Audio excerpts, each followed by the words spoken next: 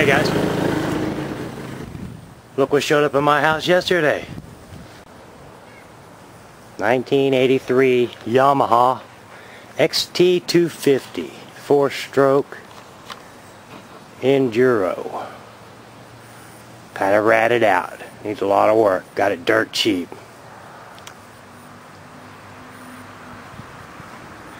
Got no brakes.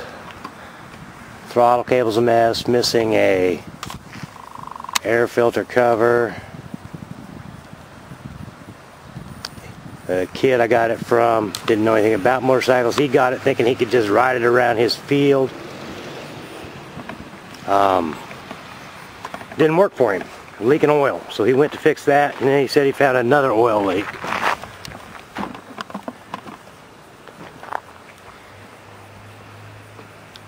And he did try to start it for me, and I heard it fire a couple times, but it just wouldn't stay running, which that's a good sign. It means carburetor probably needs cleaned out and little, stuff like that.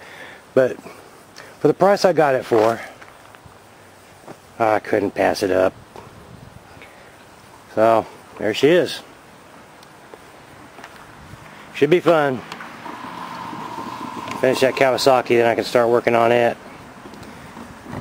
I got some work I got to do on my cars. I got that thing that needs attention. My Cougar out there, it's got a power window that doesn't work. I need to work on. Getting backed up. Anyway, this is not a very good angle. You can't see much of it. Front tire looks like it's doable. Back tire looks pretty slicked out. Gas tank's dented. The whole thing is just ratted out. But, I'm just going to ride it off-road. I'm not going to try to license it or anything. I just want something to go off-roading on, and a 4-stroke's good because, once you get them going, they're pretty dependable. And they're not too loud and everything. Anyway, the price, good toy. We'll see more of that later. Alright. See ya.